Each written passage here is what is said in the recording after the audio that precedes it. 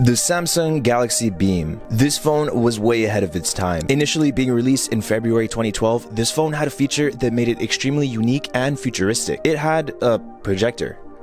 A built-in projector. You may think that this is the first phone to have a projector, but you would be wrong. The first phone with a projector was actually the Logic Bolt. This was initially released in January 2009. However, the Samsung Beam ran Android and was much more popular. That popularity quickly declined as people lost interest. Users complained that the projector nor the phone were that good.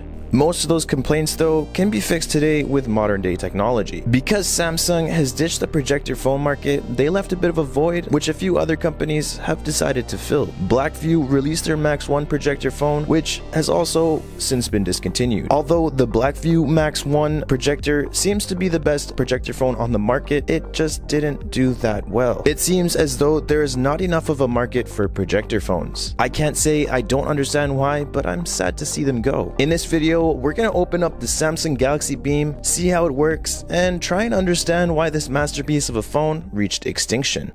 We have a Samsung Galaxy Beam. So because this phone is 10 years old and things used to be simple back then, you can just remove the back. And you can also remove the battery. There are no real teardowns online or any instructions on how to do this, so I'm kind of going in blind, but there seems to be 5 Phillips screws on the back. We'll hit this phone with a unscrew.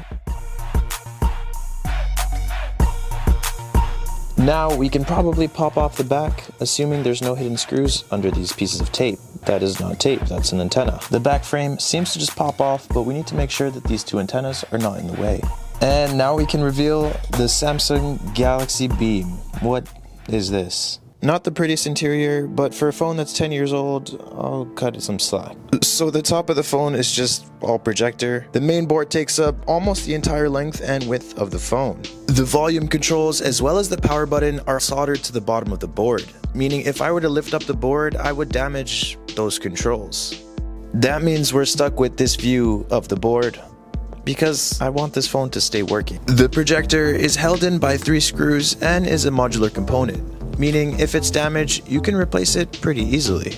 It quite literally looks like a mini projector.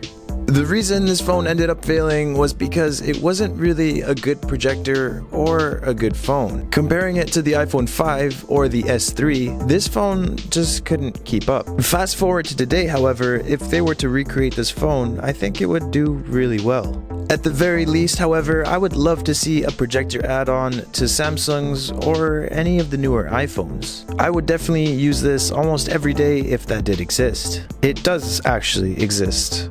Motorola created a case for $80 that actually lets you turn your phone into a projector, freeing up that extra space while still allowing you to have that as an option. If Apple or Samsung did release a projector case, would you guys get it? Let me know in the comments. Thank you guys so much for watching. Don't forget to like and subscribe if you enjoyed this video, and I'll see you guys in the next one.